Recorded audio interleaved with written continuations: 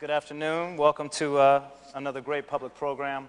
And in the series of our Sports and Public Service forum, as we try to uncover the great guys and women that are out there in sports and public service. Our guest today obviously has very impressive stats on the football field. To name a few, he's won a national championship with the Seminoles in '93-'94. He was drafted. Arkansas, yeah. I know we're in Razorback country. We might get into Petrino later, but probably not. And he was drafted 12th overall by the Tampa Bay Bucks in 1997. Selected to 3 Pro Bowls. Has been in the NFL over 10 years. Over 10,000 yards. One of 23 players. 23, right. I think Tiki was one of 23 also. Very impressive running back for the NFL, both with the Bucks and the Atlanta Falcons. But I would argue that the stats off the field are much more important to him. One stat being that he has provided 84 homes for single-parent households in Tampa, Tallahassee, Baton Rouge, and Atlanta. Right. And with the goal of providing 10 a year, correct? Well, 10 to 12. If we can raise more money, hopefully do more. But right now, on average, we're like 10 to 12 homes a year. 10 to 12 homes a year. So very impressive on and off the field. And so today, as we did with Tiki Barber, we're here to learn a little bit about Warrick Dunn, a little bit more that maybe you all don't know. And one other stat that they don't know, possibly, is that he was also an All-American sprinter as part of the 4x100 meter relay at FSU, correct? Correct. Okay. I did uncover that. You did your research. I did a little bit of research. Yeah. So, like we did with Tiki, we'll start from the top. Warrick, where were you born? I was actually born in New Orleans, Louisiana, at Charity Hospital. And my mom, she was only in New Orleans for a few months because my grandfather lives in New Orleans. So we pretty much went back to Baton Rouge, and I was raised in Baton Rouge. So raised in Baton Rouge. And what were your parents doing at that time? Well, my father wasn't around, but my mom, when she had me, she was still in high school. And I think a few years later, that's when she became a Baton Rouge City police officer. So from that time, really, so many different people came into my life at an early age that my grandmother babysitted me. I had people that I don't know today that said they babysitted me when I was younger. So that's kind of weird, right? Everyone is engaged in my life, but it's my mom was the type of woman that she worked for everything. I mean, she sacrificed for everything, and that early in my life, she did that. She made sure that she could stay on track with her goals that she had, and if it was making sure she graduated from college, graduating from high school, but then she also ran track in college, so she had me, still went to college, started college, and ran track in college, and she didn't finish college, so it was, for her, it was making sure that we had everything we needed, and that's why she became a Baton Rouge City police officer. Now, we went this early with Tiki, so we'll go this early with you, but he describes an interesting relationship with his father. What was the relationship like with your father? Well, my dad was, when you think back on it, I didn't meet my father till I was like 14 years old. And I just happened to be in Dallas, Texas. I ran summer track. I ran for a KY Track Club in Baton Rouge, Louisiana. So I was just at a track meet. And what's weird is that I was up there talking to my mom, and then she walks over, and it's a man standing there, and she was talking to him, and she come over, it's like, "This is your father." So I'm in shock. I'm just like, I was in awe a little bit. And what's weird is that I also met a stepbrother at the same time who was, it's like 11 years older than me. So I had an opportunity to finally meet my father, and we exchanged information, and that was pretty much it. So he was in and out of my life for a short period of time, and I really didn't see him and talk to him that much until my mom passed away. And that's when I felt like I owed him the respect of calling him, saying, "Hey, my mom, she was just shot and killed." So he he came in town for probably about 2 weeks, and he stayed at the house, and he was there for the funeral and everything else. And we had a strange relationship throughout college. I mean, I would say college, he came to some games and didn't come to games. I mean, he was coaching, he was a track and field coach at different schools, high school track in Dallas, but he also coached at a little Division II or III school in Kentucky, track and field. So when he had opportunity to come and see me play in college, he did that. And definitely my senior year, he did that. So the last time I've seen him and talked to him was my last college game. That long ago? That long ago. We lost to, unfortunately, Florida in the Sugar Bowl. That was my last college game, and that's the last time I've seen and talked to him. And do you have any siblings? Do I have? I'm the oldest of 6. So I have 4 boys. There's 4 boys, 2 girls. And there's 2 boys, a girl, 2 boys, a girl, which is kind of weird, but we all get along. We all love each other, and we don't like each other at the same time. So it's a nice, any family, you have the ups and downs. So my family's unique. I'm kind of laid back, reserved. I mean, I like to have fun. My brother, he's more of a business guy. The next oldest one under me, he's more of a take charge guy, business guy. My sister, she's more like mom. I mean, in the whole family, she wants to do everything that my mom would have done. And the next boy is, I mean, to me, I just think he's searching for what he wants to do with his life. And Travis, who's the last boy, and he's married with 3 kids, just really grew up and matured and just really become a good brother, good father to his family. And the baby girl, all babies are babies. I mean, that's what she is. She's a baby. I mean, but she's maturing. She's about to get married. My sister's getting married on Mother's Day weekend, so I was happy about that because I don't have to worry about that check anymore coming out of my pocket. It's going to be, her fiance's problem and situation. And to get into the book a little now as we move on, who is Choo Choo? Choo Choo was a guy I met when I was 19 years old. I was running track at LSU at the time, Summer Track Club.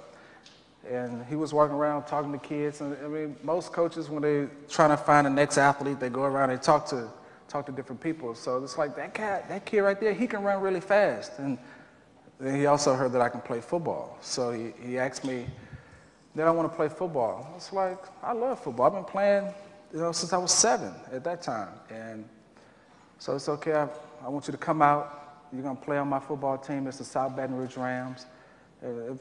Probably the best Little League team in Baton Rouge at the time. And what was weird is that he coached 11 and 12s. So I'm only 19 years old, so I had to play with the group underneath him. They didn't want to give me a uniform because I was too small. It's like, this kid, he can't play football. He's too small. These kids will hurt him. It's like, give him a uniform. They gave me a uniform. The next thing, I was just rambling kids. I was just knocking kids out, running around kids, just making everyone else look crazy. So it was like, we have us a winner. And then I didn't lose a football game my Little League years, from 9, 10 years old, 11 to 12. I mean, middle school, I didn't lose my first game until I got to high school. So, I mean, Choo Choo he's like everything to me. He's my father, really. Still a presence. Yeah, a presence. I mean, he doesn't like to fly, which kind of sucks, but he's a guy who, if I need him, he's always there. I mean, like I say, he's like my father. I mean, that's who I call for advice. That's who tries to help me dress. I mean, he's really trying to teach me the things that I didn't get on a day-to-day basis in my household. So in regards to chapter 5, and we'll stay in the early years just a spec, but it's entitled The Early Years. How would you describe your childhood? Well, I was bad. I was in the hospital a lot. I mean, I broke my elbow.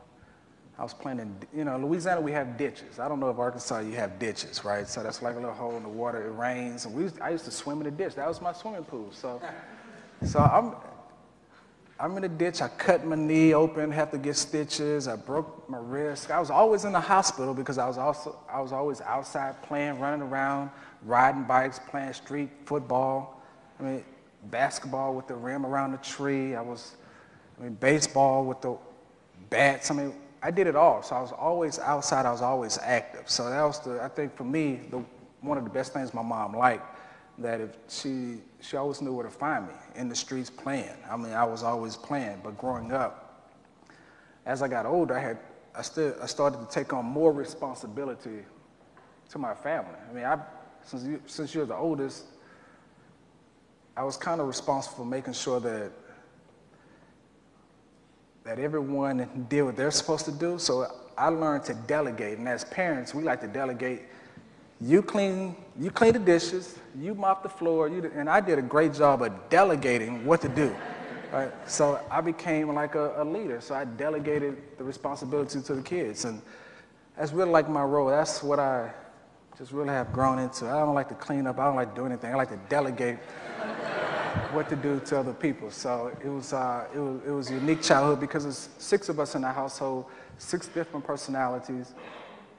Like I said, we got along, but then we would fight each other. We fought all the time. It was just the personalities just clashing. But for me, that made us closer. We started to understand life a lot better, and we got along. But growing up, when you're not having a lot of money, not having a lot of clothes, we did the old school way. You just hand me down. You open the cabinets, and whatever you had in there, canned goods, whatever. We made food that I don't even think was really safe to eat, right? So everyone made a casserole and everything else, but we did it all, right? We did it all. So I learned how to cook to survive at an early age. It was fun, but what's weird is that I had a guy who lived across the street from me, and we played outside in the street because back in the day, kids used to play in the street all the time. So we played in the street, playing football. This guy, I call him Fred Flintstone. He was outside with no shoes on, barefooted in the street, cutting, diving. It's like, are you even real? I thought he was a fake human because he was never injured. His feet was the toughest thing around. So it was a great childhood because I had a lot of great friends that we enjoyed beating each other up, hitting each other, and enjoyed playing sports with each other. I think for me, that's really where I got my competitive nature from. I was always the smallest kid, but I enjoy beating people bigger than me. It's kind of unique. You continued to do that. I've been lucky. Well, I've been blessed, right? Right. So I have a knack for making big guys look silly. And you did that in high school too, I suppose. And you talk a little bit in the book about the high school that you went to, and it was a predominantly white high school. Talk a little bit about that. Well, the school is talking about is Catholic high school, and all boys, predominantly white. You have to pay to go to the school. So my mom, she only made $36,000. So in reality, could she pay for me to go to the school? No. She literally went to the principal's office like, how much can you pay, Betty? She would just pull out a wad of money, this is all I have. It's like, okay, well, that'll do. And it was one of those high schools where, at first, I didn't fit in.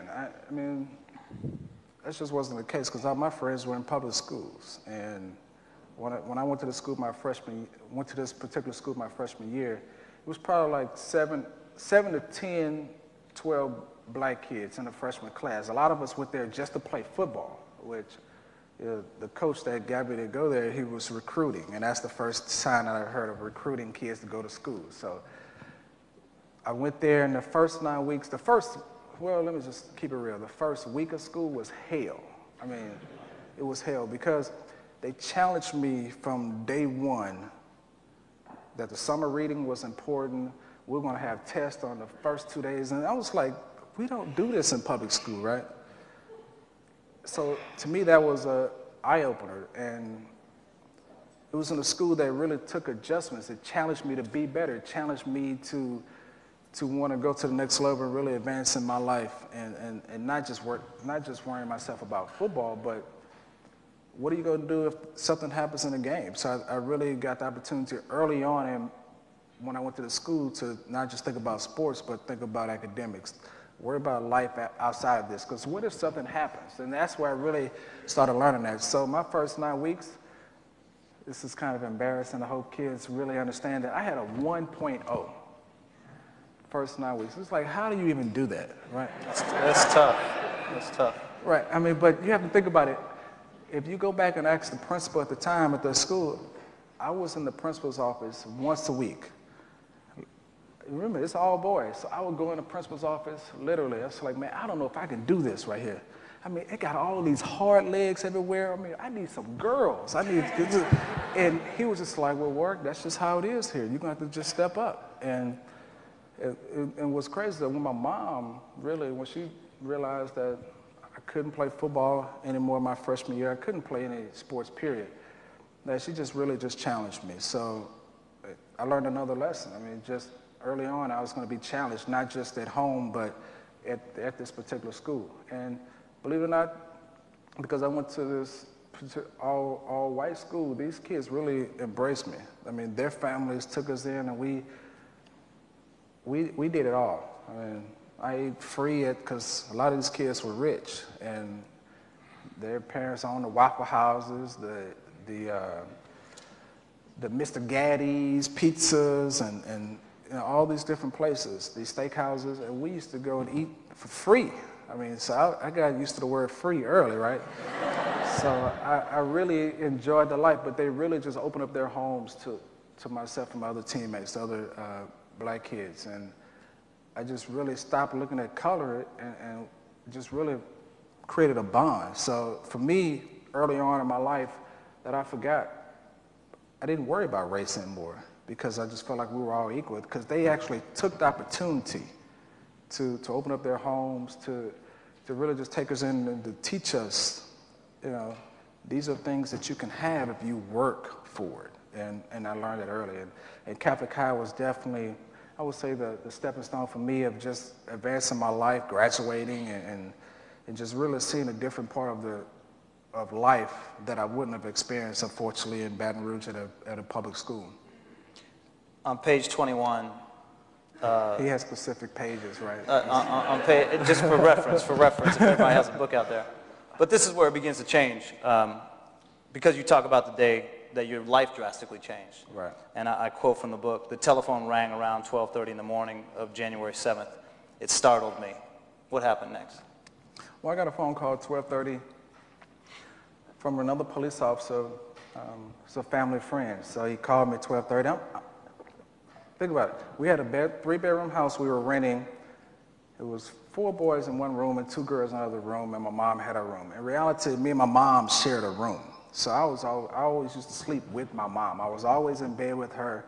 I mean, she didn't have a man. Her man was her kids. So I was like her man. And I slept in the bed with her. So that particular night, I was waiting on her to get home. And I get a phone call at 12:30 just saying, hey, your mama's been shot. And at first, I was like, you joking? It's like, no, she's been shot. Don't wake anyone up, I'm gonna come and get you. So I said, okay. At that particular moment right then and there, I knew she wasn't coming home. I mean, for some reason, I just knew it. So I get the phone call, I get dressed, I didn't wake anyone up, I sneak out the house. So he's out, I mean, he must have got to my house in minutes, and we just flew to the hospital. And I walk in, and the first person I talked to was the police chief. They take me to a room, and I'm talking to the police chief on the phone. It's like, I'm sorry. We're going to do everything we can to catch these guys. We're going to find out who did it, and they're going to pay the price. I said, okay. I still don't know at that particular time if my mom is dead or alive. So when I hang up the phone, they have me in a room, and then they said, follow me here. So I go into a room, and my mom was just laying on the bed in the hospital room, and it's just police officers surrounding the bed. Right then, I mean, I was speechless, you know, because the fear that I knew became a reality. And I saw that, and I was speechless, and I got emotional, and the first thing I wanted to do was, well, I need to go back home to my brothers and sisters. And before I can leave the hospital, my grandmother's there, my other brother's there, and it's just pandemonium. So it's a life-changing event that I'm sure when I'm asleep, I can talk in my sleep about it. I mean, it's one of those emotions and imaginations that I would never ever experience. I don't care if I'm paralyzed or if I go brain dead. I just think that vision, that process, that timeline that I haven't had in my life at that particular time, I just think that's going to be there forever and ever and ever and ever and ever and ever and ever, no matter whatever happens to me. Because to have those, you're at one particular place emotionally, then you have an incident that takes you to another place. I remember that. So vividly. drastically. Yeah. I'd like to read a little bit. The Officer Down Memorial Page, Inc. is an internet site that honors and pays tribute to law enforcement officers. This was a little note written by Major Gardner, who was a co-worker of your mother. Your death came at a time in our history when we were trying to find ways to work together in a community divided. You were the conduit through which all of us came to see each other as one. Your contribution to the department went way past the things you accomplished. Your legacy will be remembered by the love you had for all of us. Rest easy, your work was done here. As the oldest of six, this changed significantly. Yeah. How did your role change? Well, I became a father figure. I mean, the responsibility of my family it fell on my shoulders. I mean, and what was weird is that I didn't even have to hesitate on what I was going to do or what's the next direction for my family. The first thing I thought about after I left the hospital, I'm driving back, and as soon as I get to the house, my pops walks outside choo-choo. It's like, you have to stay strong. So I remember that, and from this day, I always have to be strong for my family. And I knew that I was going to do everything in my power to make sure that we stayed together. So, and that was one of the things that, even because family services, they came to the house when they hear that a single mother of 6 was shot and killed. They came to the house, and the support system that we had just all came together. My grandmother was like, you know what, forget this. I'm gonna give up my life. I'm gonna come live with you guys and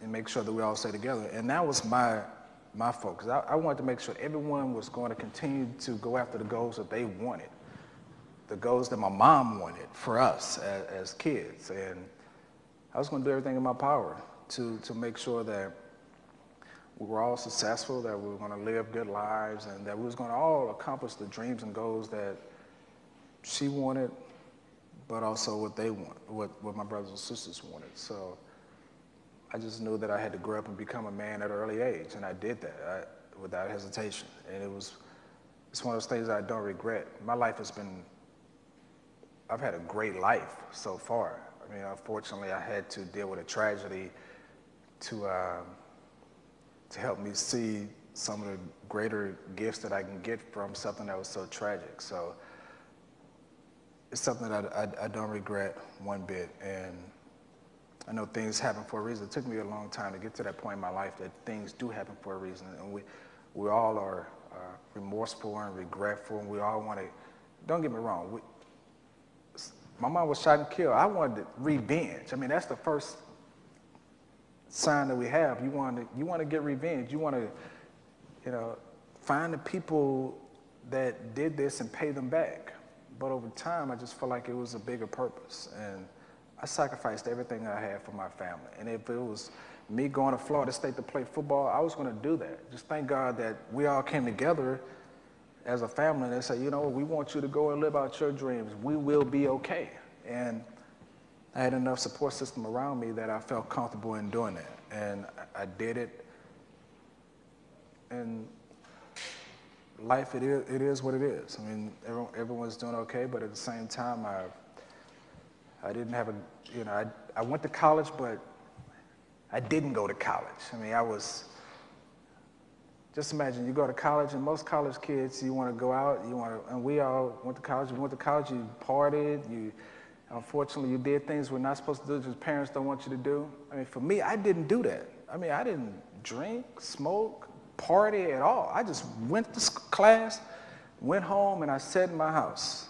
And if one of my best friends in college, he ran track with me, and he used to throw parties at his house all the time. I was the craziest one, where I always went at 6 or 7 when they was getting ready for the party. So when the party got ready to start, I would always leave and go home. I mean, that's what I did. And people used to say he's weird.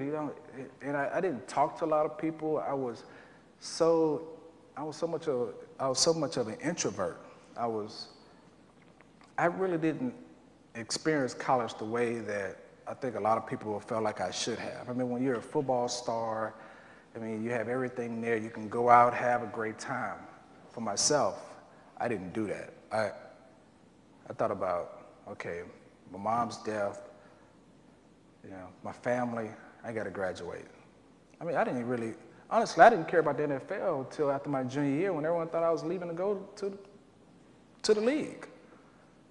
I wasn't even thinking about the NFL. I was just thinking about, okay, my mom wanted me to graduate from college. I wanted to make sure I can get a degree so I can get a job to help take care of my brothers and sisters. That was it. So my life was really dedicated to my family, but I was hard on the inside. I had no emotions. I mean, I dated girls, but if you ask a girl that I dated seriously, and I put some of that in the book, I mean, it was bad. I mean, I was bad, right? Because I didn't show any emotions. Women like the guy to be emotional. I mean, they wanted to go out. I didn't really want to do that. I mean, I wanted to sit at home. I was content with watching, and in college, Martin was the TV show that we always watched every week. So I watched Martin on the reruns. I mean, that was my thing. I stayed inside. I can tell you, the guy who put the nail in the wall, I felt like I was inside the 4 walls of my house in college, that I could tell you who was working on that house, to name the people that was putting nails in the wall and laying the wood up. I mean, that's how much I stayed inside. And my life was family. So if something happened, I left Tallahassee and went back to Baton Rouge. Moment's notice. Coach Bowden, I mean, he understood that, he accepted that, but I mean, my life was my family, so that. Well, you transition now into your relationship with Coach Bowden. How was that? What was that like? Because obviously, I mean, you were a USA Parade, All-American, honorable mention coming into. So I didn't know that, right? Oh, really? Well, I knew that, but I didn't know that at the time. I didn't know that at the time.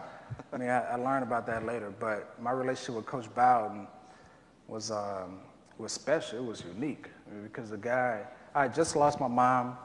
Then I went to Tallahassee like a week and a half later. So I was still fresh, and I didn't really enjoy the recruiting trip because I was walking around with Kes McCarvey, and he's trying to convince me, you need to come to Florida State. I'm just like, Kes, it's cool, man. I'm just really not into it. I mean, he's taking me, well, we could party over here. They have these parties, and I'm just like, Kes, I'm good, man. We can just go play the PlayStation. We can just sit down. We can just go play. And Coach Bowden, I had opportunity to sit down with him in his office, and he's just like, if you come here, I'm going to really look after you, and my door is going to always be open for you. And when he said that to me, and I was the only head coach to say that to me during that time. So I just felt like, you know what, this guy is genuine, and I'm going to become a Florida State Seminole. So I felt comfortable. I mean, he's a special guy. I mean, the guy in college, when I was in college, I used to just go to his office. He had open door policy. I used to just go to Coach Bowden's office, and we'd sit down. We were just talking about life. We weren't talking about football or my academics. We were talking about my family. They're like, so Coach, my sister's trying to date, right? So I had to ask him a question. I said, my sister's trying to date this guy. I mean, how did you handle it in your situations? And well, Warren, because he always called me Warren. He never called me Warrick. Well, Warren, I did all right here, all right there now, talk right there. And it was just a really good conversation. I took those experiences that he shared with me, and I took them and really just formed them in my life and tried to use them to the best that I could. So. Now, I'm not going to get between you and Tiki, but obviously he talked about this game that y'all played. I got in. Yeah. But the day was very different for the both of you on different scales.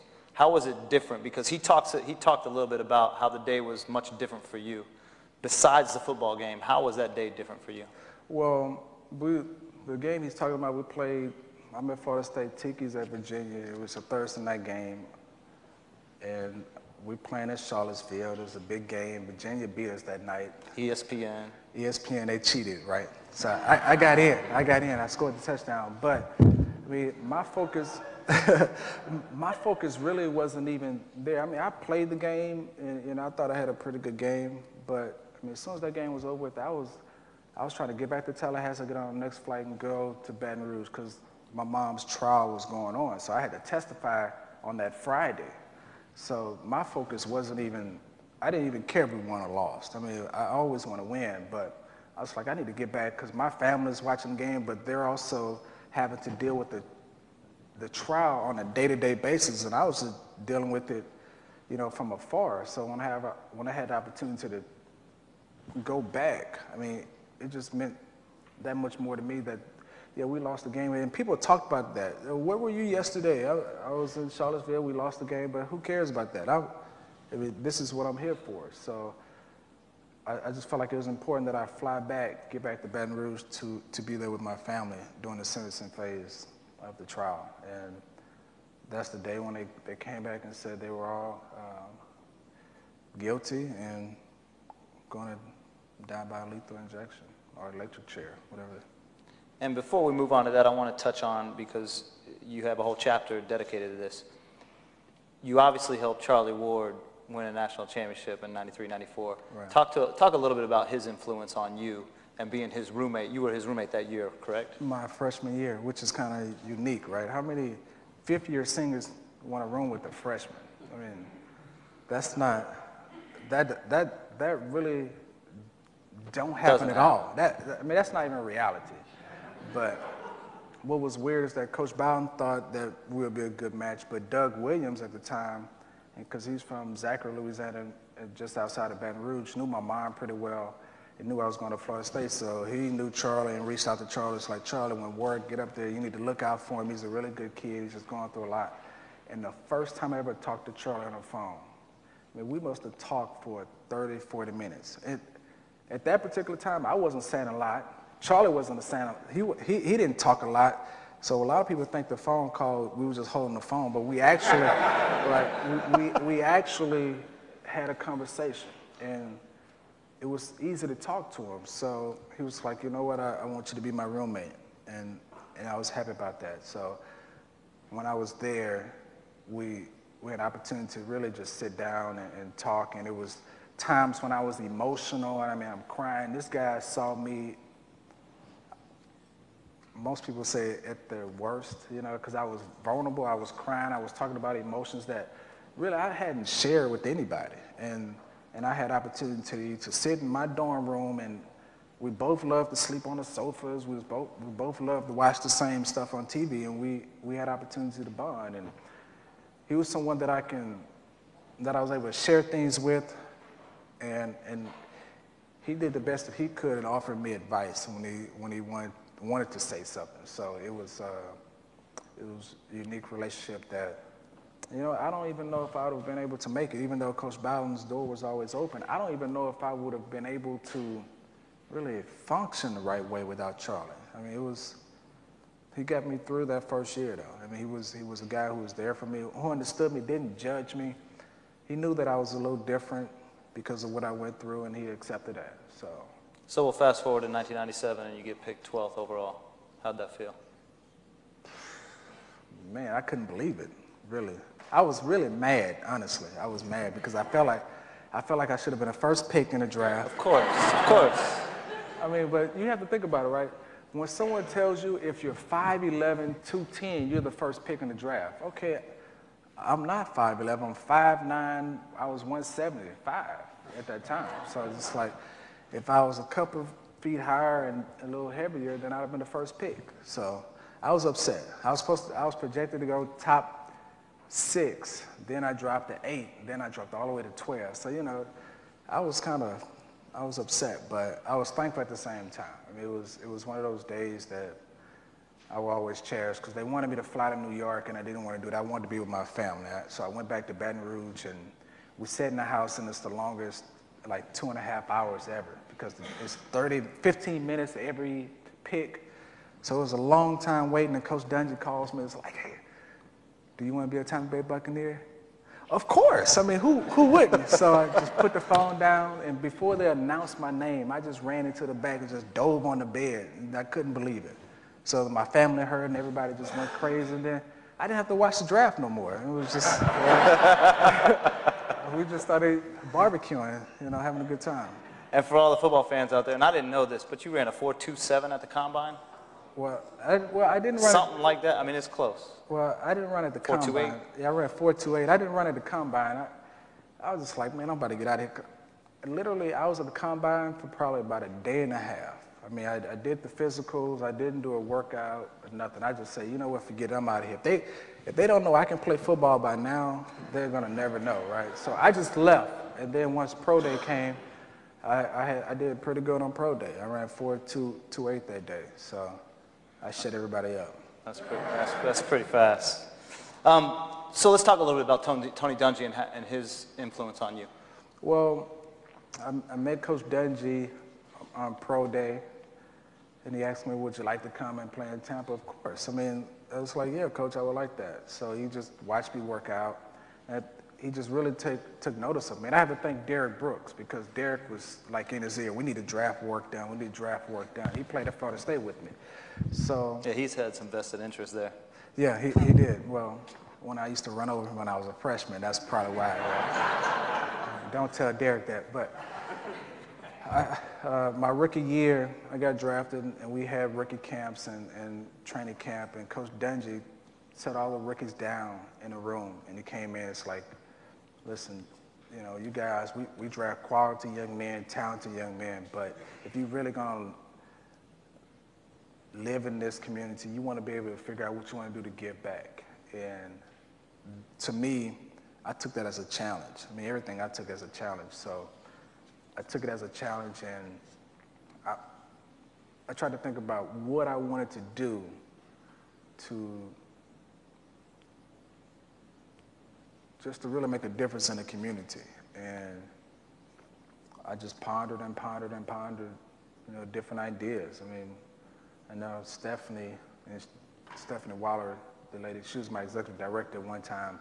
In the book, she was like, do you want to put ACs in people's homes in Florida? Because it's hot in the summertime. It's like, no, I don't want to do that. To me, that's really not touching someone's life the way that I want to. And I can really just think about my mom and her dream and her goal was to own her home. So Coach Dungy is definitely like that inspiration, because he challenged me to not just be common, but to be uncommon. And that spoke really to me in your book, to Tony Dungy, to actually say that to a team is pretty significant. I also believe, and I don't know how many of you know this, but Stephanie her title was director of... Well, she was community relations with the Bucks. Relations. So...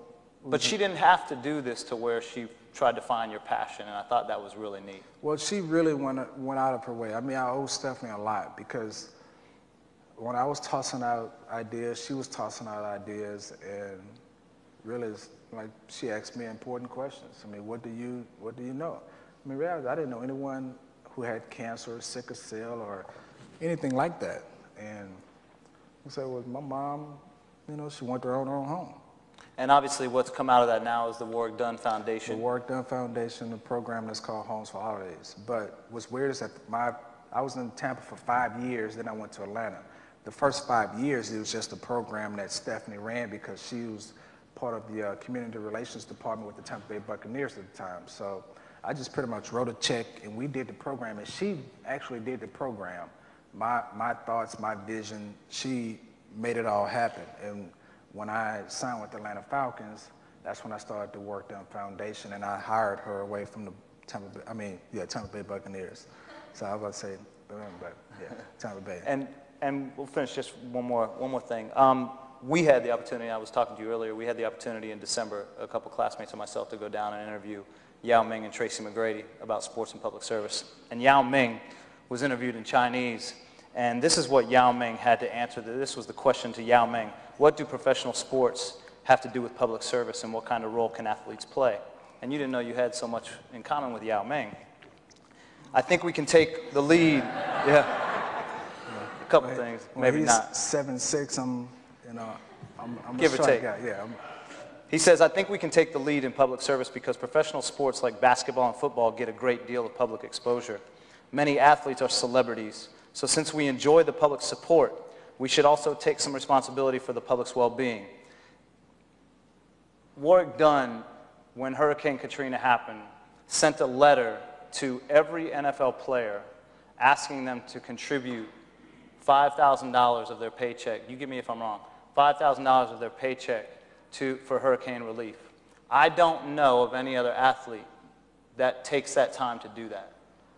What did that mean to you? How did you come to do that? Well, first of all, it was all the things that was happening in New Orleans, and being from Baton Rouge and born in New Orleans, and I pretty much lived in New Orleans too. I was always there. And I just felt so bad for what was going on, and I just like, somebody need to do something. I mean, somebody need to say something.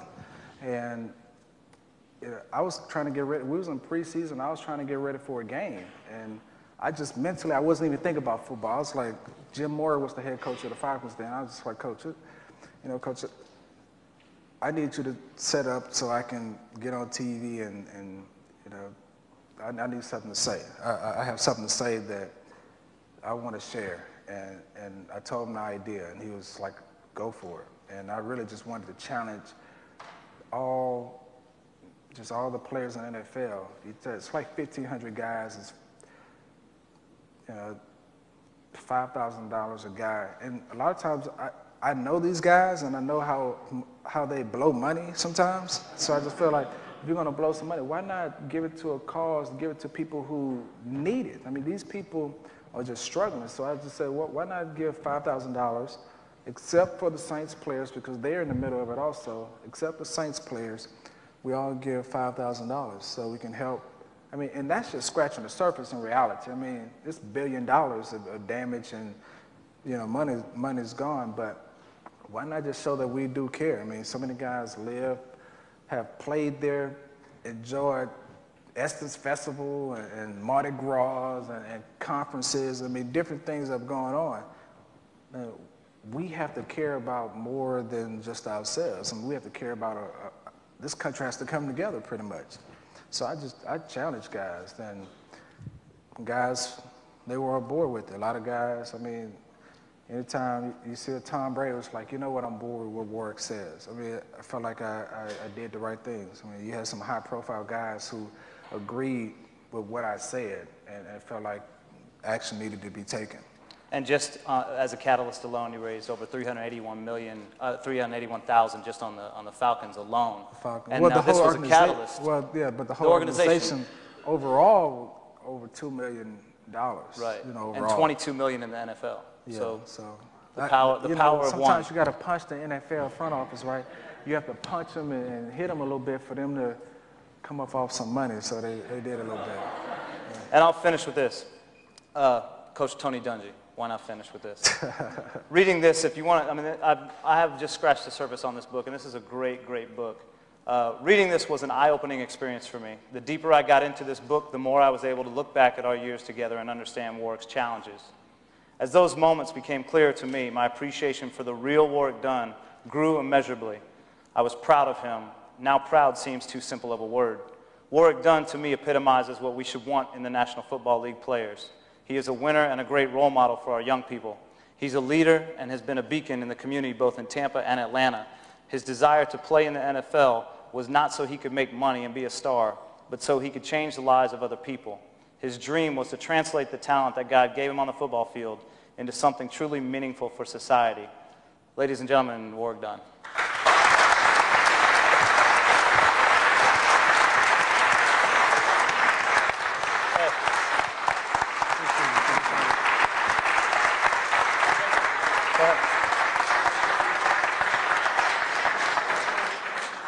That's kind of sweet how I can do that.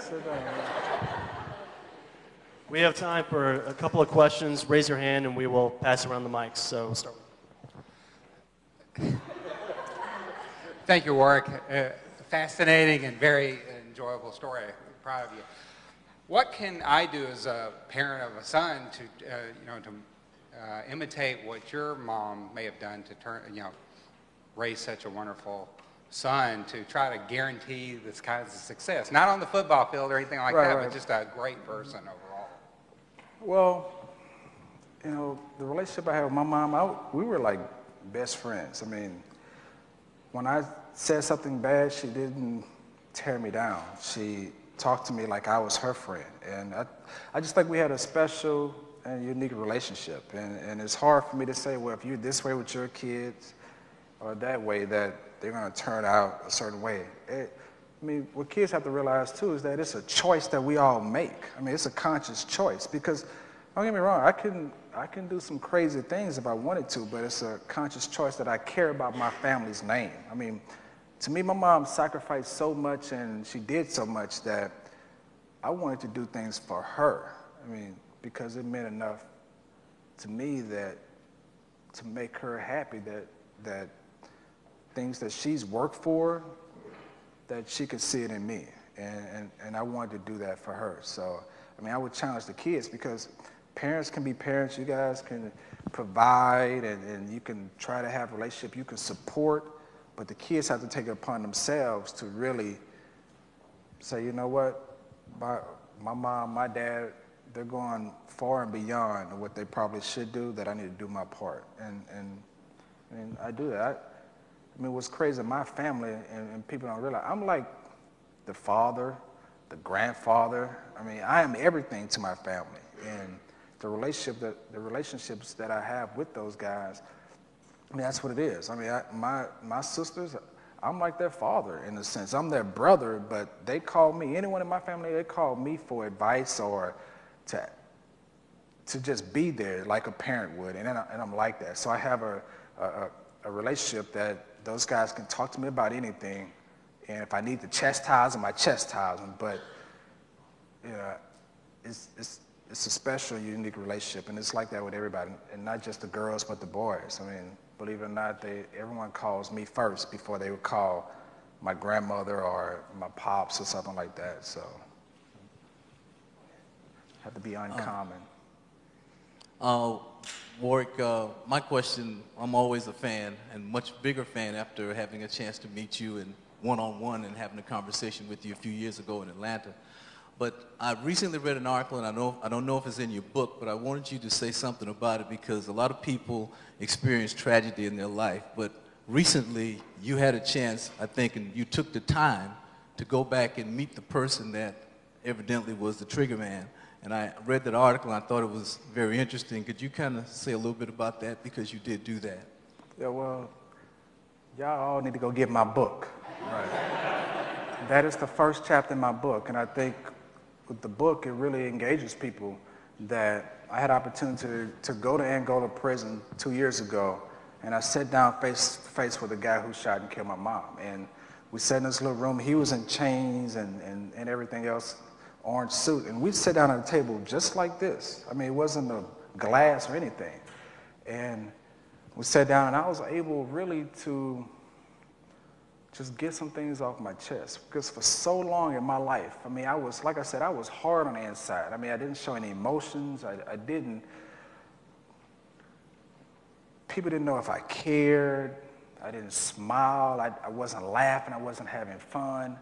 And I really needed to go and talk to this guy to really just let him know how this one incident has affected every aspect of my life. I mean, it has affected me in dating other girls. I mean, I wasn't really comfortable in doing the little things that women need sometimes to feel secure with a guy. And that's holding the hand when you're walking down the street. I would not do that because so much of my emotions were still stuck with my mom. I mean, I used to walk high school football.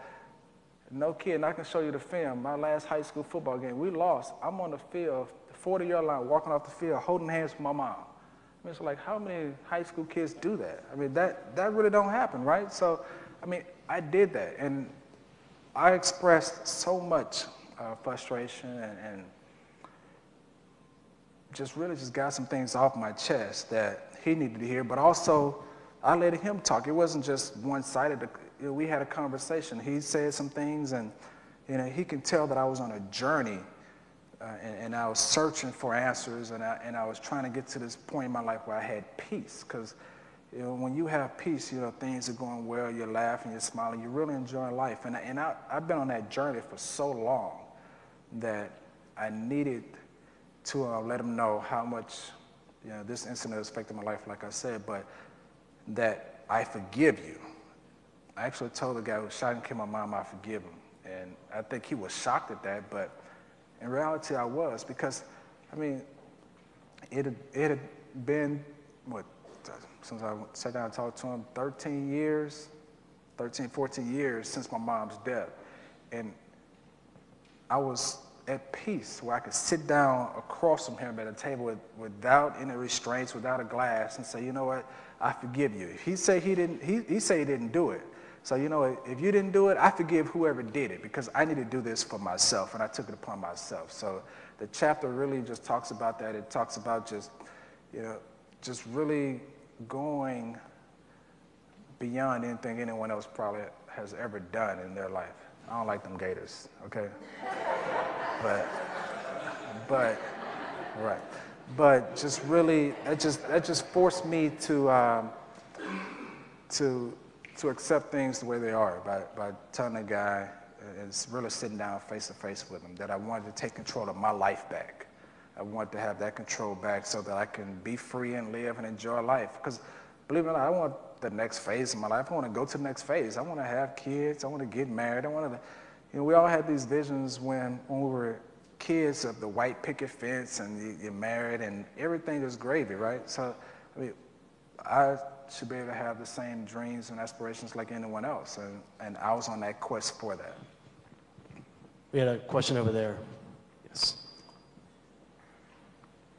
How you doing, sir? How you doing? My name is William Young, and I brought a group of my young men from my program from McClellan High School that are members of the track as well as the football team from the Step Up Support Center.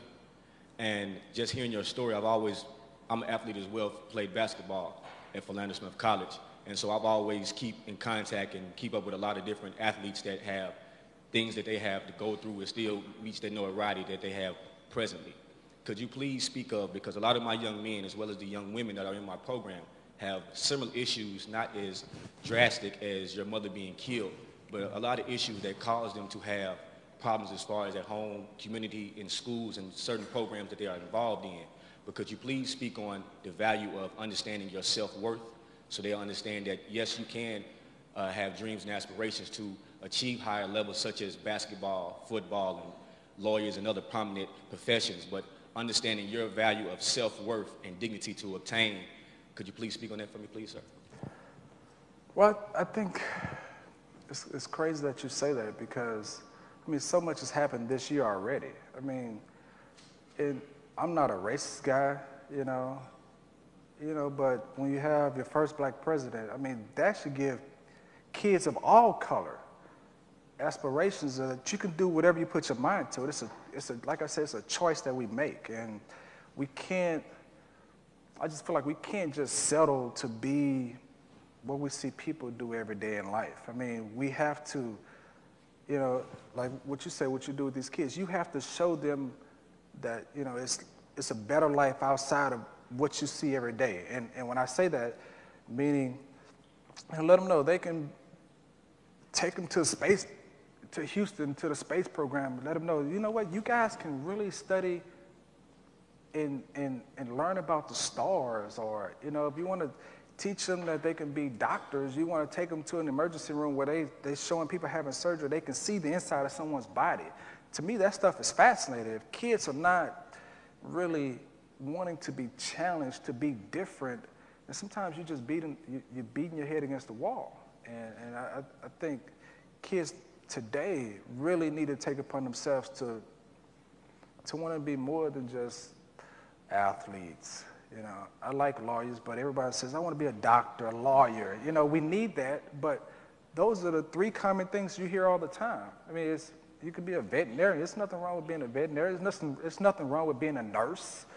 I mean, a lot of people are police officers. I mean, you have to have guys who have to understand how to, to be an architect. I mean, you can show them so many different avenues. I mean, kids can go and travel and work with animals, or at the aquarium. I mean, it's so much more the kids can experience today. And we have to do it as adults to open them up to see something that's different than what they see on their corner of the world every day. And they have to take it upon themselves because their family name should mean everything to them. I mean, we all walk around and if we see someone in our family name is in a newspaper or something like that, I mean, it brings shame in the sense of it's not good press. So kids have to take it upon themselves to want to be different because, I mean, I commend you what you're doing, but you only can do so much if they are not receptive to what you're doing. I mean, they have to want to receive that knowledge, receive that information, and they have to want better for themselves because, believe it or not, we all know this. We can watch MTV, BET, whatever. We watch the videos. We can grow up and get money, and first thing everybody wants to do is buy a car, buy jewelry, buy ice. But what are you going to do 20, 30, 40 years from now when you're trying to take care of your family, provide for your family? I mean, I like nice things, but, you have to get them in increments. I mean, believe it or not, I didn't buy my first car. I'm a professional football player. I didn't buy my first car until my 8th year in the league. So, like, how do you do it, right? I mean, my mom passed away. I had a 1993 Mitsubishi Galant. And kid you not, I mean, I rushed for 210 yards one day, right? 210 yards. And I drove the Mitsubishi Galant to the stadium. And I love Keyshawn Johnson. Keyshawn had the Phantom right here. The Mercedes. I mean, it was other cars, and it was my little blue four-door Mitsubishi Galant right there. And I didn't buy a new car until I went to Atlanta because, guys on the team was like, it is time. Okay, it's time. I mean, I had over 100,000 miles on it, and I was content with that. But I was like, the most important thing was building a foundation for my family and my future. Now, when I felt like I was really able to afford it and reward myself, I went out and got something that I worked hard for. But I didn't do it because I saw the Joneses doing it. I did it because I want to do things different for my family and my future. And kids have to do that. I hope I answered that. I mean, that was a tough question, right? Warrick's got an early flight, so we need to probably go ahead and start signing books and buy his book over here. Well, my man. You want to time for one more? I can talk. I mean, we'll make the flight. We'll make the flight. All right. He's the boss, so here, right here. A fellow Louisianian brother, by the way of Alexandria. Okay, the boot. We call Louisiana the boot. The boot. Contributing writer for Faith and Soul magazine in Lafayette, Louisiana. How important it is, Warrick, for coaches as well as professionals to teach rookies and just high school and college players life skills, because a lot of them come out and don't have to have the life skills to survive. And you mentioned that, but also wanted you to elaborate more on it. Well, I think life skills are important. When I was a rookie, and I'm telling you my age, right? 1997, I was a rookie in the NFL, and we had to go to a rookie symposium. So the one thing they stressed was, a bunch of life skills. It's the little things that sometimes we take for granted. I mean, believe it or not, even after life skills, the symposium of life skills that we took, I mean, my light still got turned off. I mean, I was still doing crazy things. And it takes teaching them about credit, how to manage money, proper way to dress without having to overspend. I mean, is that what you're talking about, life skills? I mean, we've all experienced sometimes, we have to bargain shop. It's deals out there, right? It's a bunch of deals. Definitely this day's economy, but I did all of that stuff. I mean, I learned to balance my checkbook. I learned to bargain shop. I mean, I shopped at common places like everyone else, and you splurge every once in a while, but I started going to outlet malls when you had the opportunity to go to outlet malls because you feel like he's going to get a little bit cheaper, right? It may be a year old, but it's a little bit cheaper. But I had to understand credit and eating the proper way. Like, I really don't eat fast food anymore. I can't stand fast food. The smell of it makes me just throw up. But yeah, I started to do the little things that I needed to do to make sure that the way that I was living was efficient for me. And I think kids, and we all have to think about the ways of how we can save a penny. I mean, today is kind of this economy is kind of crazy, so we always have to figure out ways to budget and save a few dollars and cents here and there. I don't know if that was life skills, but All right. One more question back there. he's gonna make me run in a second. Yeah. I grew up in South Florida, so I understand all about the dishes. And I'm real sad to see you leave the first time. I'm especially sad to see you leave the second time from Tampa. Where are you going? Any Where am I idea? going? Well, I would tell you. You know what? People have called, and I guess right now I'm 34 years old. I mean, I'm young in life, but in football, I'm old as dirt, right? So, I can still play the game, and I'll challenge high school kids. I would challenge anybody, but I know that my life is more than a game of football, and I've been blessed, like I said, man, to play as long as I have. I mean, when I came out of school, like I said, I was 5'9", 175. Most people projected me to be around 2 or 3 years. And to have played 12 years and, did all the things I've done, I've been blessed already. I've lived a great life. I've experienced a lot. I've had opportunity to change lives and make my corner of the world, the places that I've lived, better places, hopefully. So the future is bright. Let's just say that. I look forward to the next phase of my life. And if I have opportunity to play somewhere that I'm comfortable, then I'm going to do that. You got to think, I don't need 40 yards for 11,000 yards, right? So that's kind of like a little driving force. And plus, who wants to win a Super Bowl? I do. I want to have opportunity to play in that game. So I'll just look at the best situation and just make the best decision possible for myself and my family and my future. But if it's not football, believe me, I'll still be around. I'll still be around. But I just want to, since he's about to run me off the stage, like a lot of people don't know this, but when my mom was shot and killed, the city of Baton Rouge started a trust fund. I mean, they started a trust fund for us, and that's how we were able to make it. So really my passion for life, my passion for giving back, my passion for helping people really started there. Sometimes, things happen in your life and you're not to the point till you can recognize that. And looking back on my life, when Coach Dungy challenged me, to me that was really, they set the blueprint for my life, really. And they started a trust fund and it just really got us going. I mean, they made sure that we were able to pay bills and just stay together as a family.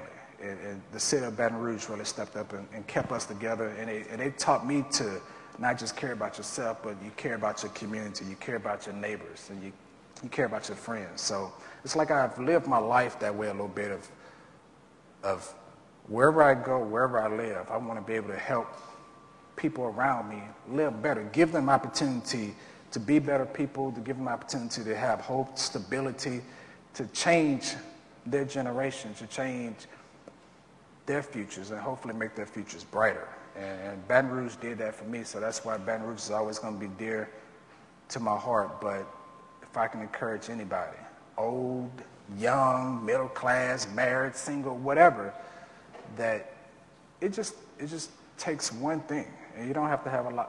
When I give talks sometimes, I keynote speak, I always say you don't have to give money, you can give your time, but your heart, you can give everything that you have, just to change one person. And that old movie, Pass It On, the next person is going to remember that and pass on to someone else, because people have done it in my life. And just want to encourage everyone, man, just you have opportunity to help someone else better their life in areas that can improve for them, that can improve their lives to have a stability and a promising future. I encourage you to do that. we've all been blessed to have great jobs and to have great knowledge in creating wealth. I mean, we can help each other who are less fortunate than we are. So I appreciate you guys having me. I mean, Arkansas is kind of cool.